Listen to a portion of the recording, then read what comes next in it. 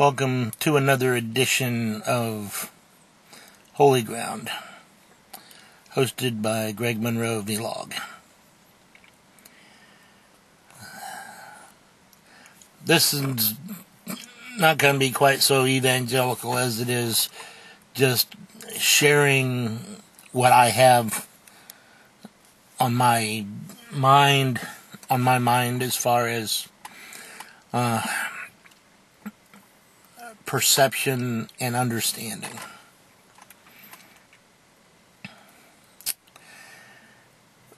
When the atheist community, and I'm not singling out a particular atheist, I'm just saying that the community in general that I see here on YouTube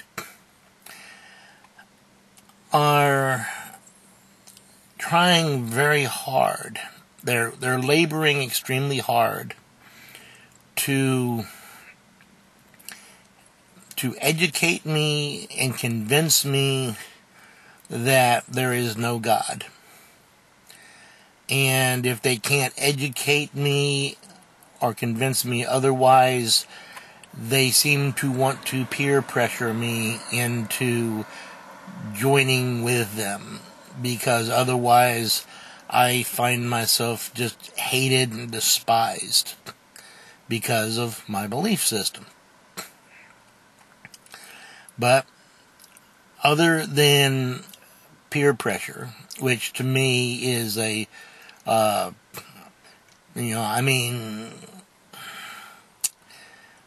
just don't do it that way. At least you don't do it with me, because I would most likely be rebelling against peer pressure anyway. I did it in school. I'd do it here regardless of what the subject matter was that the majority was attempting to put forward as being the correct mindset.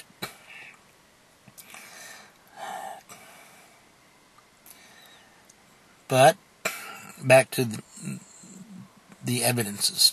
Now, two things that I want to cover real quick, and I don't want this to be a long video, so I'm going to try to keep it simple, try to keep it to the basics. And I know when you simplify, you can very easily oversimplify and miss the point entirely. But this is something from my understanding and might help with future communication if you understand where I'm coming from. First off, handling of evidence. To me, an atheist is not an expert in spiritual matters. They clearly can't be, because how they handle the evidence that they do have. If, for example, the Holy Scriptures, the Bible. Here they have a manuscript which is thousands of years old. And as much as they would hate to have to admit it, there is a lot of truth to be found there. Obvious, apparent truth. And one thing that is true and has been holding out as truthful from my viewpoint is that those that will support my position will be despised by the majority of the world out there, because they don't want to hear it. It's written in black and white. The book explains it. So that is clearly, you're proving the book to be true when you treat me and treat the book in that fashion. Second, there is nothing new under the sun. As even Steve Jobs, before he passed, as much as that man saw as far as technological change in the world, one of the last public statements he made was that nothing has changed. And he's right. Nothing has changed. Man is still the way man is, after 6,000 years. There ain't nothing new. So, what was written in wisdom and what is called common sense 6,000 years ago still applies today. But when you say it doesn't apply, and when you mishandle the evidence, and you come up with the evidence, and you sort through it, and you pick and choose what you want to use, and when you take it out of context and you twist it, if you're doing that with a book that I fully understand, then what makes you think that you can come up with all of this fossil evidence, climatology, physics, astronomy, and all this other evidence that you're gathering together to prove that God does not exist? What makes you think you're not using that same evidence in the same way? Twisting it, contorting it, cherry-picking what you want out of it to be able to prove your point. I can't remember exactly what fallacy is, but it is what you're talking about here is a particular fallacy. It's a personal bias. You are putting your own personal bias on the evidence.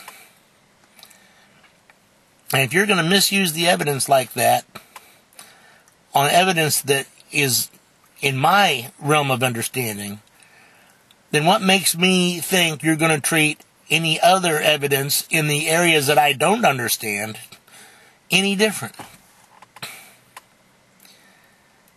Second point is your search for God. To me, and this is the simplest way I can explain it, is you are using forensic science to fully examine the inside of a petri dish. You're taking a petri dish that has a living culture in it, a bacterial culture with the growth media and everything, the proteins that are involved, a full active cultural media in a petri dish. And you're examining that petri dish for evidence of the scientist. And you're coming up empty. And you're saying, I cannot prove that a scientist exists inside this petri dish. And because you can't find evidence of a scientist in the petri dish, you're claiming that there was no scientist. And because there was no scientist, you also come to a conclusion that that petri dish with its growth culture and bacteria inside of it all just spontaneously appeared one day. Just out of nothing, out of nowhere, poof. Suddenly you've got a petri dish with culture growing in it, and that's your evidence and explanation. Because you can't find evidence of a scientist. I know it's simple, but until you get yourself in a position where you can look outside of the petri dish, or you're willing to accept the bits of information, the bits of contamination, I guess you could say, that the scientist left behind when he put the petri dish together, and purposely left certain marks, certain amount of trace materials, which you reject out of hand. Which how can you prove? How can you prove there's no God when God has left materials here to show his existence, and then you reject it, or then you mishandle it and mislabel what God is? As long as you're treating what I know with such contempt, then it gives me no faith that you'll treat anybody else's evidence, or you'll treat any other evidence. You get a collection of bones together, and like some kind of wizard, toss the bones down on a table and make some kind of a conjured up prediction to explain the bones, to read the bones. To me, that's just voodoo. And that's what I see you doing, is voodoo science. And then you want to use peer pressure to convince me that your voodoo science is right and what I know to be true is not. You're not going to reach me that way. You're really not. Start by honestly discussing the scriptures, what they teach, what they say, in context, what it is all about. And to do that isn't going to take forensic science. It's going to take philosophy. Because it's a way of life. It's a way of viewing the world around you. It is to tell you what is right and wrong to do. Not what can be done, but what should be done. What is proper. That we can discuss. This is Greg Monroe. Much longer video than I intended, but thank you for listening to me rant.